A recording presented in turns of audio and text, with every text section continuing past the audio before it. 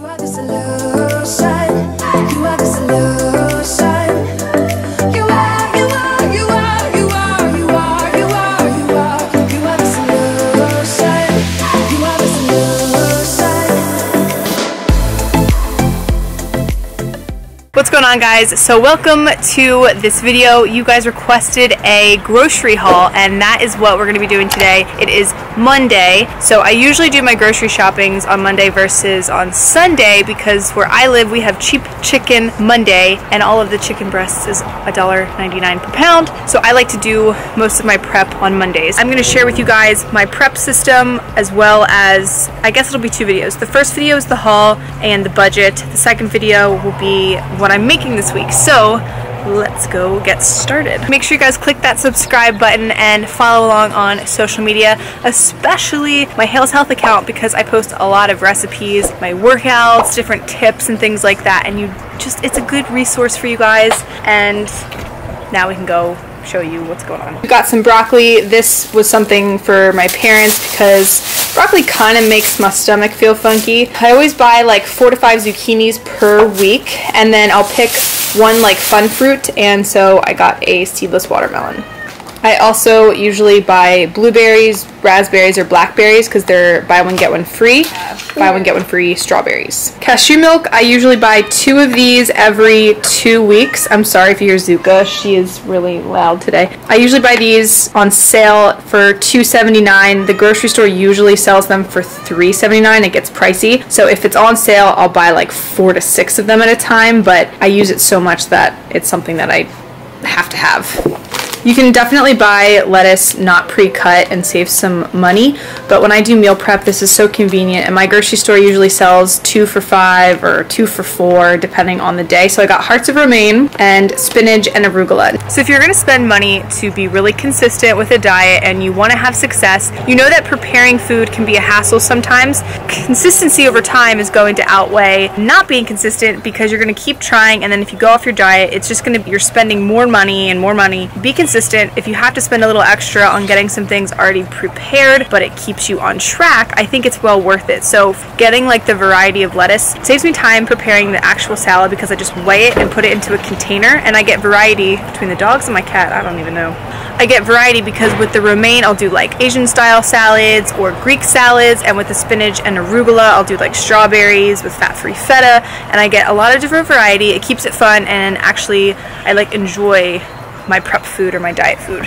I'll usually treat myself to a more expensive cut of meat like once a month, so this is $9.22 total, and it is like $6 a pound because it's that 96 for beef. And I'm going to show you guys how I make these low-fat brie and fig burgers. They are so good. So I picked up these Joseph lavish bread. They have really good macros. The whole thing is 16 carbs, so half is 8. 3 fat for the whole thing, 120 cal. Josh really likes these. For people who think salads are boring, let me just say you can really do a lot with salads and keep them pretty low calorie. So they have these fresh gourmet Asiago crisps. You can get cheddar, pepper jack, parmesan, romano, all kinds of different cheeses. Great macros, add some texture to your salads and some flavor. Reduced fat blue cheese. I showed you this at the grocery store actually. I don't usually buy 3 different cheeses at one time. This is definitely like a once a month maybe kind of a thing when I'm really feeling like it.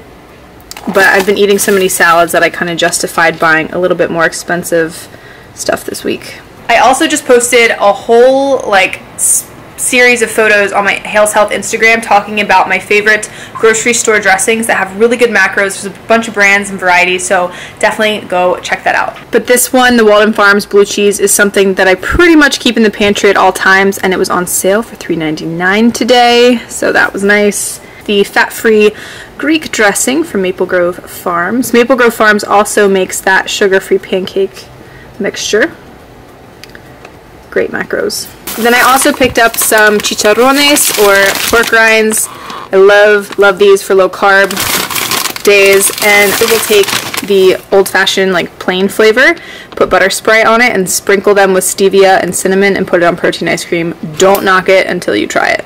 Now on average, I spend about 20 to 30 bucks every single week picking up the basics. And if I had to say like what the basics are, I would just say romaine lettuce, cashew milk, zucchini, some type of fruit, and like chicken, and that usually is like 20 to 30 bucks. I'll also throw in sugar-free Jello and Power Crunch bars because those are just like staples in my diet. And then we go to Costco once a week and we get the 36 pack of eggs, a case of the Kirkland liquid egg whites. It's a lot cheaper to buy it that way. We also buy 2 rotisserie chickens, which I've talked about countless times. That actually is a lot cheaper than buying chicken breasts, and you get enough chicken for a little bit over, I mean, you shouldn't eat it over a week. We end up having to give some to the dogs because we have so much, but it's really good because buying chicken breasts is really expensive where I live at least, and this is just some of the ways that we've saved money. Another thing is that once a month I do like major restock grocery haul, so I will do a video on that as well, which is basically where I go to the store and I pick up a lot of like pantry things that I always have around, seasonings, different things that I'll keep in the freezer. If you are just starting out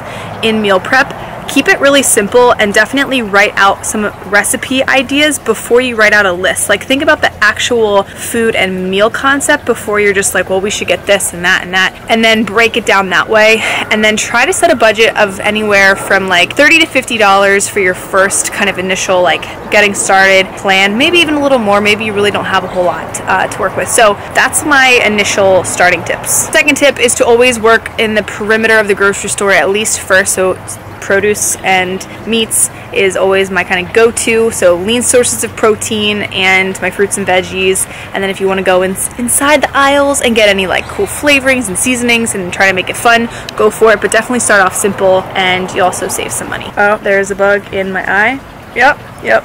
Okay, so my third tip is to try to find wholesale clubs or farmer, they're called like co-ops. So what we do is we have a membership for Costco and for BJ's, and then also we have one for a restaurant distribution center. I don't know if that's like a normal thing in like every town or city. All you have to do is have a business like LLC, or maybe you can get one through work, but you can go and get food in bulk for really cheap. I think we got 36 eggs for like $5 or something crazy like that. It's a really good like investment. Also, check with your local farms and co-ops. A lot of natural food stores will have information on this, but you can join vegetable and fruit programs where you get sent like bulk fruits and veggies. You can split it with people and it's really cheap, and you're supporting local farmers, and a lot of the time it's organic vegetables, which is amazing because if you buy organic in the grocery store, it's like paying an arm and a leg. It's very frustrating. And I will have a link of a bunch of different resources for you guys so you can kind of figure out how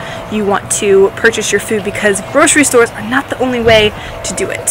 Another thing, I know I've got like all these tips in this video, we like to grow a lot of fruits and vegetables as well, and we live, like I said, in Delaware, so we have cold winters, hot summers. You can make it work. You can do microgreens and herbs all year round inside, but currently I will show you, well, I'll show you our garden. I feel like I never have really shown you guys like our house. So here's our garden. And I think some of our seeds are still germinating in the house, but we've got tomato plants, and then we'll usually do like lettuce and peppers, cucumbers, zucchini, and then we'll kind of save this area for like melons because they kind of go crazy. Grill in the summer and spring, food tastes way better. Yeah. Besides our flowers, this is a lemon tree, definitely not producing any lemons at the moment. And then we have basil, rosemary, and then over there is my dad's orange tree. That's pretty much how we do food on a weekly basis. But if you guys want to stick around for the next video, I'm going to be sharing with you guys the meal prep for this week. And then if you guys want to see like a pantry tour or how we keep things kind of organized or what I like to buy for the pantry, let me know in the comments below. Give this video a thumbs up. Share it with a friend. I know so many people need help with nutrition and eating healthy because there's a lot of like garbage information out there, and I would love to just be able to help you guys. As always, I hope you're doing well, and I will see you in the next video.